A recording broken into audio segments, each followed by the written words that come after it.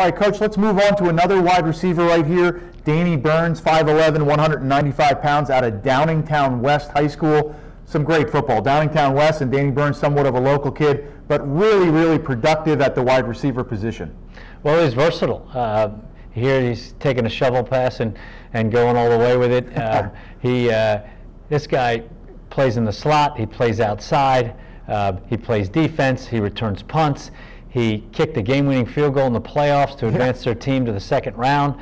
And just a really good football player that does a lot, and he loves it, and he works hard, and he really was one of their best players, and had a really good program. Yeah, absolutely. Great technique, a good route runner, plays at the highest level of football in Pennsylvania. They have a phenomenal quarterback that's going to be as a junior this year, so he had a nice guy throwing the football to him. Great competitor. I saw him play in a scrimmage against Emmaus High School, because you know Gary and I do all the local high schools.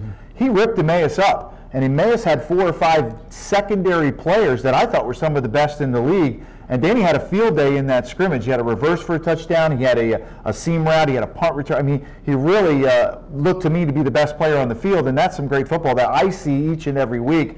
Danny Byrnes comes from great pedigree, and he's going to be a really nice addition. Good kid that's going to step on again and be a competitor. He's going to compete right from day one.